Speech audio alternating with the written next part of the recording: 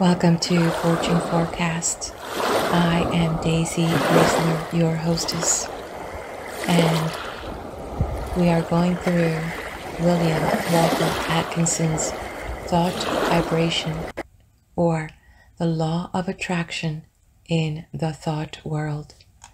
This book was published by the New Thought Publishing Company in 1906. It is in the public domain. We are about to take this plane in for a landing, and I will share with you something personal. This last chapter really touched me because I reflected on what Atkinson was saying about why is it that some of us don't ask for more, don't reach for more. When it's there, why do we just want to take this little bit? Because I struggled with that thought, that idea. And I don't know. I mean, it really was very intense for me because it took me back to my childhood. I grew up with my grandparents, and both my grandparents were farmers, and there was always so much at home. There was always so much food and so much everything. There was never lack of. And it was interesting because there was a time when I was with my parents as a little girl. They must have struggled, and they did. My father had suffered an accident, and he was the breadwinner, and there was no income coming in. And those desperate moments, I think that in my mind, I never forgot them. And so even to this day, I have to catch myself. And I can't believe I'm actually sharing this with you, that I believe that stayed with me, and I would always choose what costs less, and just because I remember how my parents struggled. And I'm so happy I read this chapter. Have we forgotten that we are children of a divine Heavenly Father? That there is an abundance of infinity and eternity? And that we can enjoy the things here and to not be slave to them, and to be willing to let them go when He calls us? Oh, that was an intense chapter. I really appreciated that reminder. And if you, like me, had some experience that you didn't think that you deserved more, I invite you, take my hand, because I am ready to receive all the goodness and all that God has for me. I am willing to be like a child to enter His garden. So, for as long as we can, let's play together. Are you willing? Let's go on to chapter 16. Law, not chance. Some time ago, I was talking to a man about the attractive power of thought. He said that he did not believe that thought could attract anything to him, and that it was all a matter of luck. He had found, he said, that ill luck relentlessly pursued him, and that everything he touched went wrong.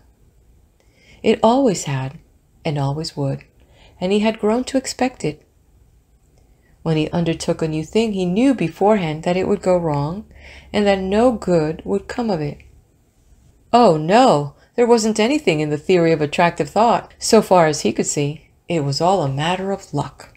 This man failed to see that his own confession he was giving a most convincing argument in favor of the law of attraction. He was testifying that he was always expecting things to go wrong, and that they always came about as he expected. He was a magnificent illustration of the law of attraction, but he didn't know it, and no argument seemed to make the matter clear to him. He was up against it, and there was no way out of it. He always expected the ill luck, and every occurrence proved that he was right, and that the mental science position was all nonsense. There are many people who seem to think that the only way in which the law of attraction operates is when one wishes hard, strong and steady. They do not seem to realize that a strong belief is as efficacious as a strong wish.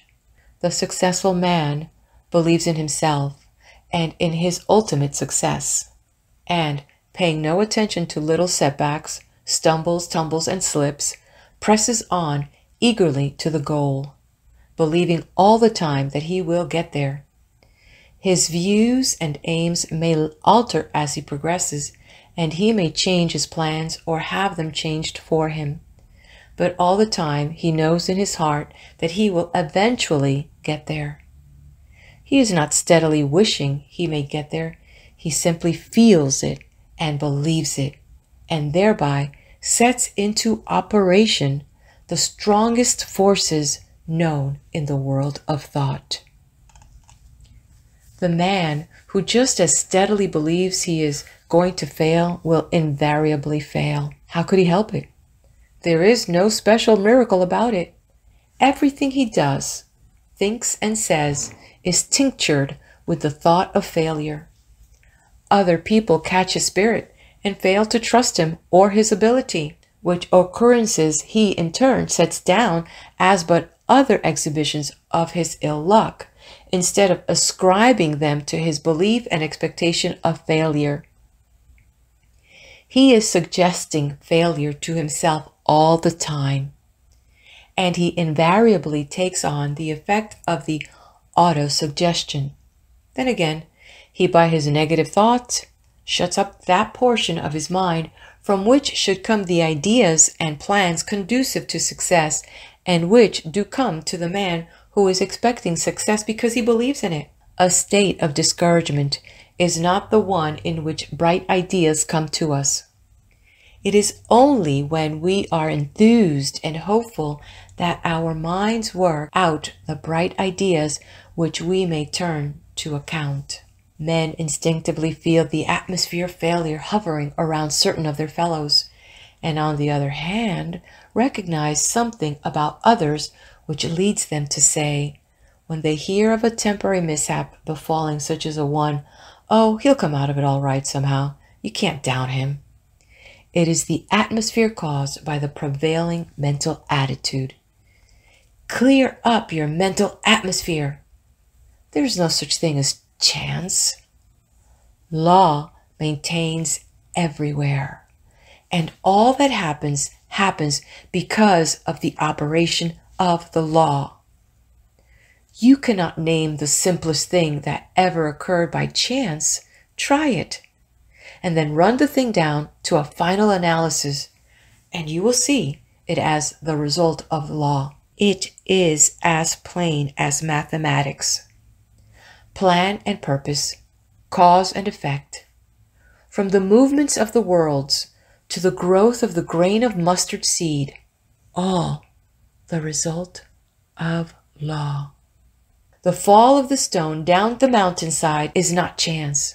Forces which had been in operation for centuries caused it, and back of that cause were other causes, and so on until the causeless cause is reached. And life is not the result of chance. The law is here too. The law is in full operation, whether you know it or not, whether you believe in it or not. You may be the ignorant object upon which the law operates, and bring yourself all sorts of trouble because of your ignorance of or opposition to the law. Or you may fall in with the operation of the law, get into its current, as it were, and life will seem a far different thing to you. You cannot get outside of the law by refusing to have anything to do with it. You are at liberty to oppose it and produce all of the friction you wish to it. It doesn't hurt the law, and you may keep it up until you learn your lesson. The law of thought attraction is one name for the law, or rather, for one manifestation of it. Again, I say, your thoughts are real things. They go forth from you in all directions, combining with thoughts of like kind, opposing thoughts of different character, forming combinations, going where they are attracted, flying away from thought centers opposing them. And your mind attracts the thought of others, which have been sent out by them consciously or unconsciously. But it attracts only those thoughts which are in harmony with its own. Like attracts like, and opposite repel opposites in the world of thought. If you set your mind to the keynote of courage, confidence, strength, and success, you attract to yourself thoughts of like nature, people of like nature, things that fit in the mental tune. Your prevailing thought or mood determines that which is to be drawn toward you, picks out your mental bedfellow. You are today setting into motion thought currents which will in time attract toward you thoughts, people, and conditions in harmony with the predominant note of your thought. Your thought will mingle with that of others of like nature and mind, and you will be attracted toward each other, and will surely come together with a common purpose sooner or later, unless one of the other of you should change the current of his thoughts. Fall in with the operation of the law. Make it a part of yourself. Get into its currents. Maintain your poise. Set your mind to the keynote of courage, confidence, and success. Get in touch with all the thoughts of that kind that are emanating every hour from hundreds of minds. Get the best that is to be had in the thought world. The best is there. So be satisfied with nothing less. Get into partnership with good minds. Get into the right vibrations. You must be tired of being tossed about by the operations of the law. Get into harmony with it. And that concludes Chapter 16 and the end of our book, Thought Vibration, or the Law of Attraction in the Thought World.